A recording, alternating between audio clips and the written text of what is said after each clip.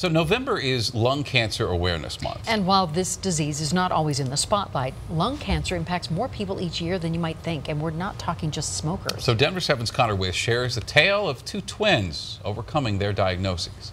My sister and I are very, very, very close, 7 minutes apart. Twins Bonnie Ray and Becky May are fighters. It makes you wish that you had it rather than her. Bonnie remembers back to when her sister was first diagnosed. She had breast cancer. News that encouraged Bonnie to find out if anything was wrong with her health too. Ordered an MRI for me. They found that I had a cancer growing. She was diagnosed with lung cancer. To hear that I had lung cancer when I've never smoked, that was crazy. Bonnie learned the melanoma she had back in 2003 had traveled to her lungs. The treatment for those two can be quite different, and so there definitely was some uncertainty in terms of what her treatment was going to be. Dr. Jennifer Marks was able to surgically remove the cancer at the Medical Center of Aurora without the use of radiation or chemotherapy. You've been the best. Oh, And I well, really, thank really you. appreciate everything that you did Of for me. course.